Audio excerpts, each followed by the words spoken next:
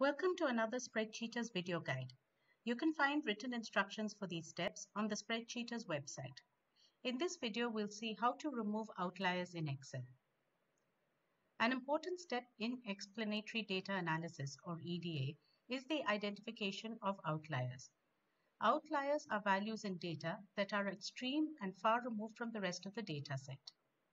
Having outliers in your data set when you're trying to do an analysis can skew the data and you can get results that are not correct.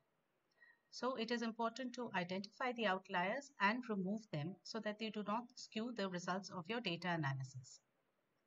If the data set is small, you can look at the data and try and figure out the outliers, or use simple methods like finding the largest number or the smallest number. But if the data set is very large, you can use a method such as identifying the IQR or the interquartile range. So we will use this method, and this can be automated in Excel. So the first step here is to find the first quartile. This we will do using the quartile function, which takes an array, in this case the data set, and then a number that specifies which quartile, in this case the first quartile. Then the next step is to identify the third quartile. So again, we'll take the array and specify number 3 because it's the third quartile. I then need to find the interquartile range, which is the third quartile minus the first quartile. So now I have the IQR.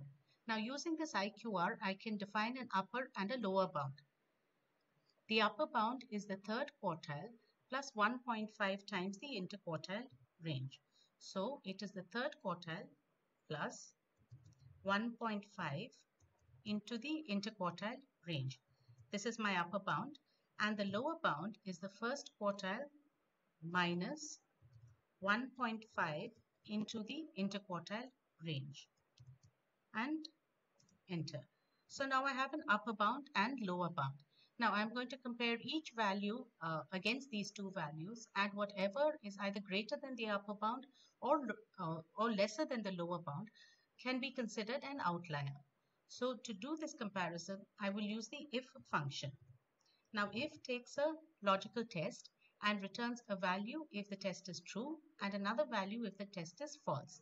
Now in this test, I want to check if the value falls outside the upper bound or outside the lower bound. So since there are two conditions, I will use the OR function where I can define two cases. So here the first case is whether the data is lesser than the lower bound, or the second case is if the data is greater than the upper bound. So the OR function will check whether either one of these are true. So if this is true, I wanted to say true, and if it is not, I wanted to say false, meaning that if it falls outside these limits, it is an outlier, otherwise it isn't, and say enter. So in this case, it is false. It is not an outlier because 16, if you look at it, does fall between these. Now before copying this down, I need to make the upper and lower bound constant. So I'll select the cell reference and press F4. Now I can copy the formula by just dragging it down, and straight away I can see my outliers are displayed, and now I want to remove them. So I will go to the data tab and say filter, and from here I'm going to filter out only true, which are the outliers. So here these are my outliers, and now I will just select them and press the delete key to delete them. Now if I remove the filter, I have my data set with the outliers removed.